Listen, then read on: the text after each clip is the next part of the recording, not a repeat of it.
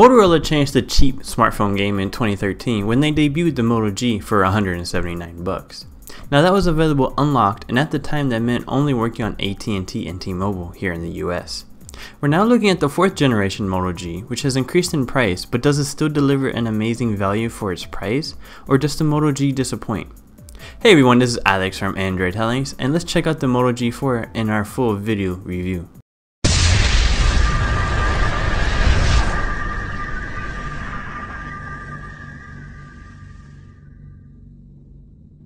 Now the Moto G4 keeps the Motorola tradition even though it's owned by Lenovo now and the name Motorola is actually gone. The device is available through Moto Maker, allowing you to customize the back of the device as well as the front, accents, and add an engraving to the Moto G4. Not to mention you'll also be able to choose the storage that you get and if you want to go with the G4 Plus or not. Now when it comes to the build quality of the Moto G4, it's actually really good. Now don't get me wrong, we are still looking at a plastic build here on the Moto G4, even with the frame. That does look to be metal, but it's not. Now Lenovo did something here that many flagship smartphones don't do, and that's adding some grip to the back of the device.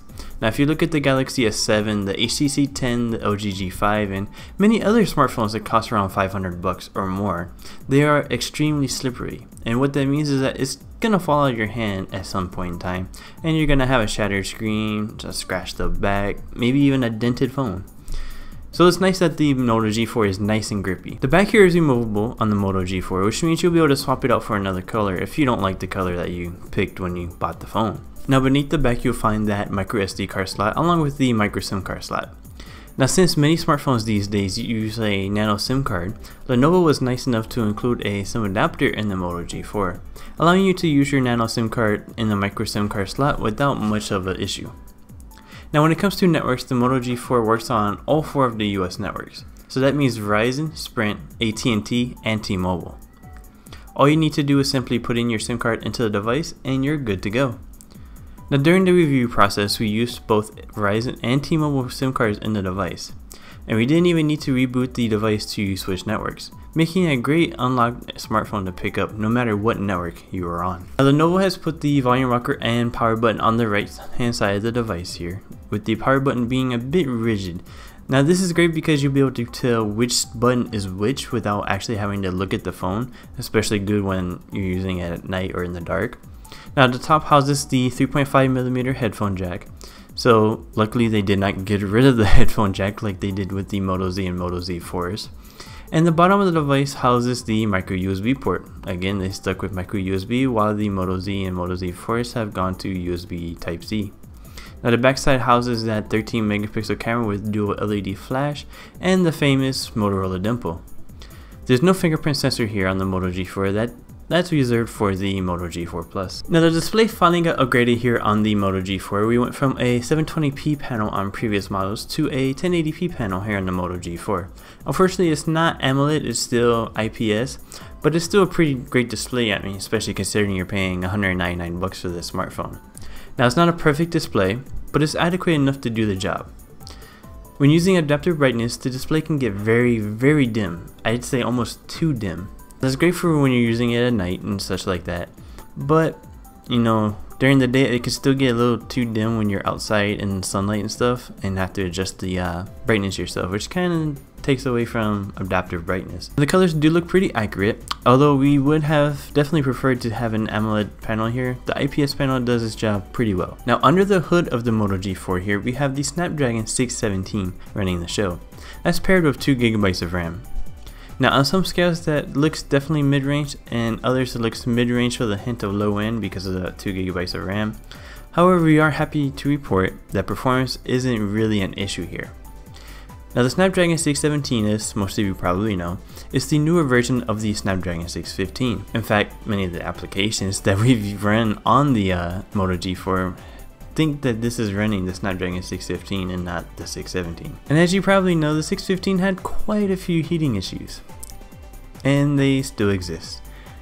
Although we didn't really notice them unless we're playing Pokemon Go for extended periods of time or using Android Auto for navigation and such. But in other day-to-day usage, you know, using Instagram, Twitter, Snapchat, all that good stuff, the Moto G4 didn't really get all that warm. and even when it did, the processor didn't slow down at all. A bit surprising given all of the thermal throttling that the Snapdragon 810 and 615 had last year. Battery life has always been a strong point for the Moto G lineup, and with the Moto G4 that continued. We got over 24 hours of usage, which included both Wi-Fi and 4G LTE on the T-Mobile network, with over 5 hours on screen time. And yes, that even included playing some Pokemon Go. As you can see in the images here, Pokemon Go was one of the most resource intensive apps used during that battery cycle. We continually got similar results as we continued to use the Moto G4. That's pretty impressive considering that it is only a 3000 mAh battery that's inside. Now the Snapdragon 617 does support quick charge from Qualcomm. While Lenovo doesn't explicitly say that the Moto G4 supports quick charge 3.0, it actually does. Now we used the quick charge 3.0 charger to charge up the Moto G4, and it went from around 10% to 100% in about an hour and a half. Now that's pretty much the same speed that we get with the OG G5, which has a slightly smaller battery, around 2800 mAh, so not bad at all. Now one of the big questions in regards to Lenovo buying Motorola was about the software. Lenovo uses a pretty heavy skin on their own smartphones, but they have opted to let Motorola keep their stock Android approach with their 2016 smartphones. The Moto G4 sports stock Android 6.0.1 Marshmallow, and it runs really well on the device. Our only real complaint about the software here is the fact that it's running a pretty old security patch.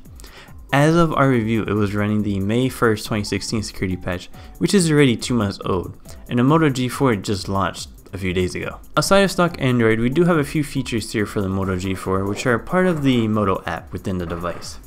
Moto display is here on the Moto G4, which you can pick up your Moto G4 and the screen will show you what notifications you may have missed. As usual, this can be turned on or off based on the app and can be turned off completely. Lenovo has also included a slew of Moto actions here, which include the popular double twist to launch the camera and chop to launch the flashlight, as well as a few others. Now the camera here on the Moto G4 is a 13 megapixel sensor. It's not the best camera sensor out there, but like the display here, it does the job quite well. The interface of the Moto G4 camera looks to be pretty plain, but it is packed with all kinds of features. Although the most important feature is likely the manual mode, allowing you to adjust just about everything and get the perfect picture. As you can see in the video now, the pictures from the Moto G4 are actually quite good. Now it's not going to beat up the Galaxy S7 or the HTC 10 or any of the other flagships that you pay about 3 times the price for. But when it comes to smartphones in this class, that means around $200–250 bucks. It's probably the best one out there. The Moto G4 is available for $199, although that gets you the 16GB storage model. For $30 more, you can double the storage to 32GB. Now don't forget that the Moto G4 does have a microSD card slot and it does support adaptable storage. We used a 128GB SD card in there and it worked just fine with adaptable storage. So for most people, storage is not going to be an issue here. Now we have links down below in the description box for you to pick up the Moto G4. It's definitely a great phone to pick up, and that's even for power users. Now if you haven't read our written review, that'll be linked down below as well.